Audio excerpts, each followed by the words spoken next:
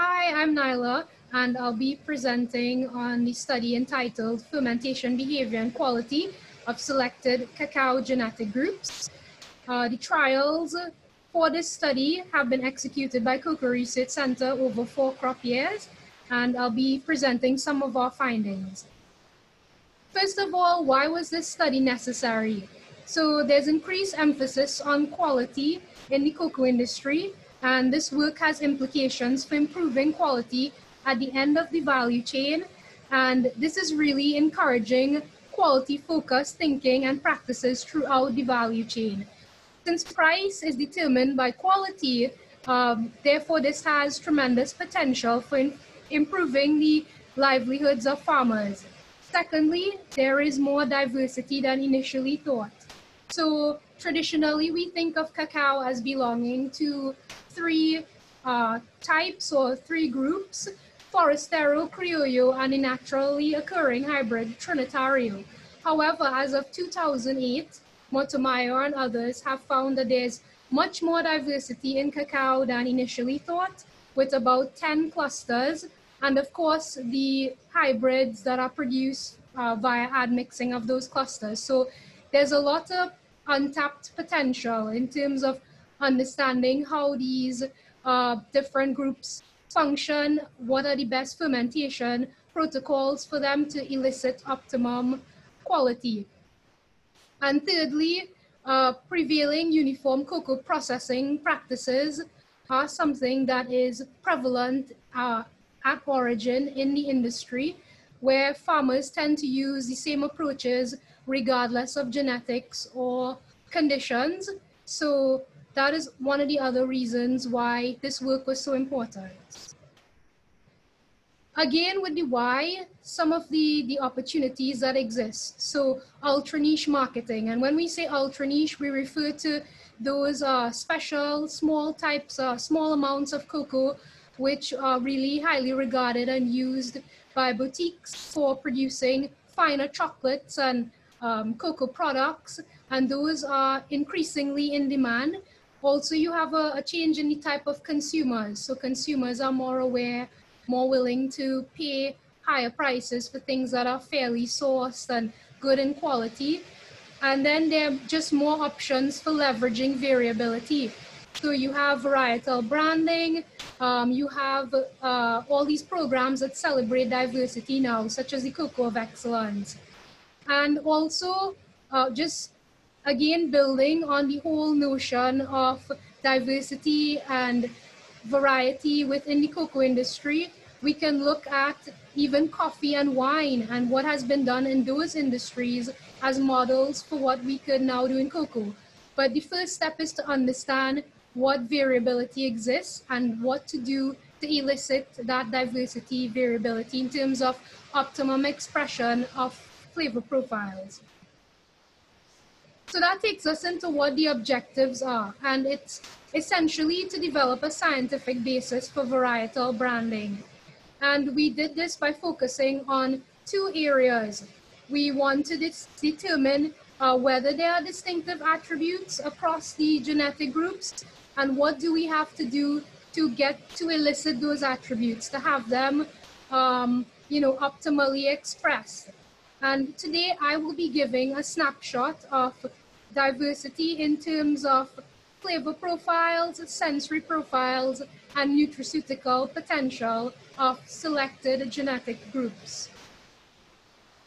So into how we did it, what was the approach that we used? Firstly, we had to optimize a fermentation protocol because traditionally fermentations are quite large, requiring about 1,000 kg in some cases in large wooden boxes. And these quantities were just not available for this type of study. So first thing we had to do was to optimize and validate a small-scale fermentation protocol, which was done. And having this protocol ready, we were then able to study 6 selected genetic clusters: Contamana, Nane, Amelinado, Iquitos Nacional, and Marignon, as well as 2 hybrids, Trinitario and Refractario. And we were able to study fermentation behavior and quality for these types. And I just want to to note quickly that we do know that Nacional is typically used to refer to cocoa coming out of material found in Ecuador. When I say Nacional for this study, I mean Nacional types. So these are types that were taken from Ecuador and are present in the International Cocoa Gene Bank. And building more on that, how again, where was this study conducted? So the International Cocoa Gene Bank was established in 1982. It's a consolidation of collections across 100 acres. It's the most diverse collection in the world, has about 2,400 accessions. So this really gave us an ideal environment where we could assess the genetic influences on marketable attributes of cocoa without confounding effects of the environment. So all the cocoa groups were grown at one location and processed as well at a common location. So just going into briefly how we went about validating the small-scale fermentation protocol. We first assessed what exists. We optimized out of what existed, what we thought had most potential to be a good method, and then we validated it against a large traditional fermentation in terms of sensory and other attributes, other quality parameters. And essentially, we have advantages to this small-scale fermentation protocol in that it's modular, it's low cost, well insulated, can be easily used on a farm, etc. Again, with the how, we went about, so after we optimized the protocol, we actually used it to ferment the different groups. And during fermentation and after fermentation and drying, we monitored different parameters. So everything from temperature to pH, we did cut tests, we monitored bricks, and then after drying, we looked at different aspects like aroma volatiles, converted beans to liquors to do sensory evaluation, etc. So now into some of the results that we got from this study. Basically, when cocoa liquor made from the genetic cluster beans fermented for 6 days and dried were assessed by trained panelists, and the data was used to generate the principal component analysis plot, which you're seeing now.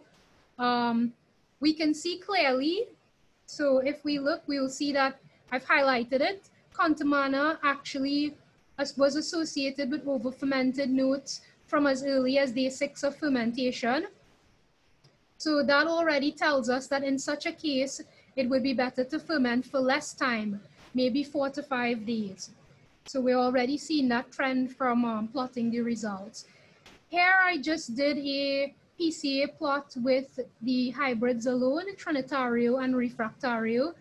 And of course, you can also see where Trinitario by day 6 and day 8 was associated with over-fermented or putrid sensory notes, whereas Refractario was only in that region around day 8 of fermentation. So this again gives us, you know, a good idea about how we would ferment these two hybrids if treating them separately. Trinitario may require less fermentation than Refractario would. So you wouldn't lump the two together and ferment them if you want to elicit optimum flavor expression or the best flavor expression. So in terms of flavor volatiles, gas chromatography, mass spectrometry was done on day 6 fermentation, cotyledon samples, and these samples were unroasted. And these were done for each genetic cluster. And you can see, so what I did from this was that when we got the GCMS results, identifying each compound, I went into the literature, so an extensive literature search was done to match these compounds with aromas that have been reported in previous studies for cacao. So the aromas were matched with the volatiles were matched with what aromas people have found or scientists have found before. And then I did a PCA plot again to see what associations could be found. So it's very interesting to see that NANE is associated with compounds So if you look here, nane is associated with compounds for vinegar and acidic, and whereas amelinado is associated with compounds for roasted nutty and cocoa butter, waxy, and Marignan, Iquitos Nacional, and Contamana had this association with sweaty, cheesy. I should also be clear that just because these compounds were detected via GCMS, it does not necessarily mean that they could be perceived by humans during sensory evaluation. So these are just that the compounds were present, but it gives you an idea of what is there. And also, just to mention that the sweaty, cheesy, volatile compounds are likely due to the present, sweaty, cheesy aroma, or could be likely due to the presence of the compound 3-methyl butanoic acid. What I wanted to do here was to present the findings of volatile compounds for the hybrids in a different sort of way, so you can see another way of presenting the data rather than just a PCA plot. So this is the actual chromatogram that we would get from the GCMS. So I did an overlay of the chromatograms and label them accordingly. So you can see the compounds present and the peaks. So you can see peaks for Trinitario and Refractario for day 6. And we found that Trinitario had the presence of 2-heptanone and 2-heptanol, whereas Refractario did not. But Refractario had ethyl acetate, which is associated with like a pineapple aroma. And they both would have fruity sensory perception, but also in the case of Trinitario, there should be a floral sensory perception as well if you were to have a panel assess this based on the volatiles present. So this is just to show how you could have some unique volatile attributes as well across the genetic groups. Finally, just to touch on the nutraceutical potential of the groups, we looked at epicatechins. Of course, we also looked at catechins, caffeine, theobromine, but I just wanted to present epicatechin as it is usually one of the I guess antioxidant type compounds that everyone's interested in. So epicatechin is a natural plant phenol antioxidant and typically found in like green tea, chocolate, and it is thought to improve cardiac efficiency. So if you can see here at the start of fermentation, day 0, the Contamana has the highest in terms of epicatechins. There's a general decrease, so all the groups decrease as fermentation progresses from day 0 to 8. And on day 8, Nacional has the highest epicatechin content. So that's just to focus in on what was found, and this can be used to, I mean, you can use this information for many different approaches you can take. So for one, you can find a sweet spot between where you have good epicatechin content as well as flavor, and perhaps convert the beans to chocolates at that point and have something like a health chocolate or a health product. So you can take that spin on it as well in terms of genetics-based branding. So genetics-based branding does not just have to be in terms of flavor and flavor potential, but can also be in terms of nutraceuticals. So from all the information gleaned, what I've shown and what I've not shown, we were able to come up with some estimated fermentation times that would be most suitable. So you can see that this really spans a range. Amelinado and Contamana requiring the least amount of fermentation, and Marignan requiring the most amount of fermentation. And I should also mention that when we did the check on pulp quality, we found that Marignan had the lightest colored pulp, it had most pulp, and really took longer to ferment than the other types in terms of, if you also look at temperature trends and pH trends as well. I should also mention that we started fermentation at we counted it as day 0, not day 1.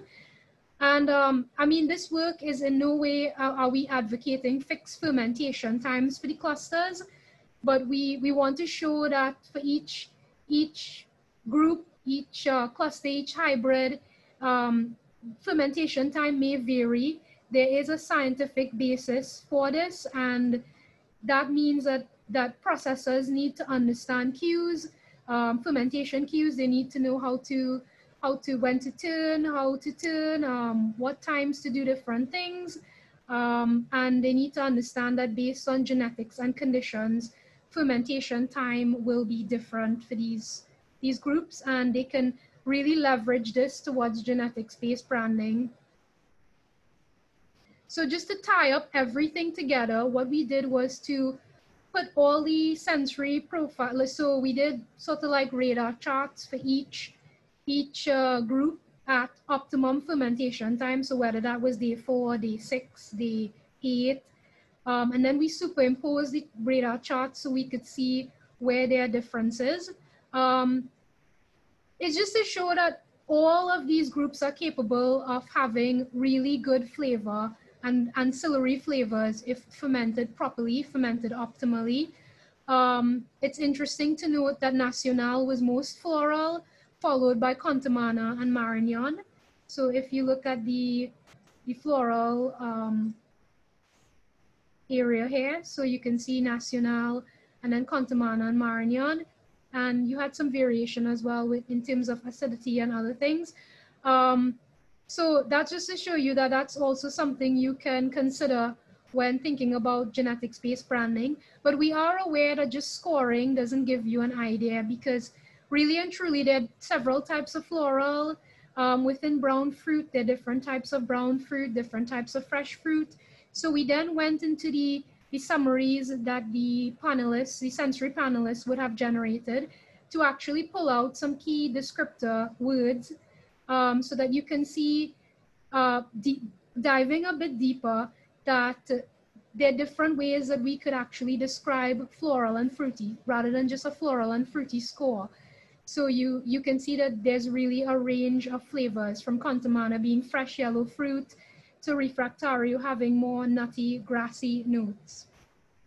So in conclusion, there are potential differences among cacao genetic groups, and these could be exploited by fermenting in group-specific ways towards genetics-based branding. Of course, these have to be supported by proper monitoring protocols and management strategies in order for you to get what you want. And the results that we've obtained so far do strengthen the argument for flexible post-harvest approaches rather than a recipe book approach to fermenting. If we were to think of a way forward, I mean, there are many things we could do in terms of diving deeper into pulp quality, establishing a sensory protocol for pulp, doing microfloral profiling of fermentations, further profiling of genetic groups. So we've already started work on curare, but really and truly, one of our main aims is to now profile on an accession level. So we've already studied at genetic group level. So we'll be moving to understanding accession level varietal branding. So that's next up. And lastly, we'd just like to acknowledge the following persons and institutions for their invaluable support. Thank you.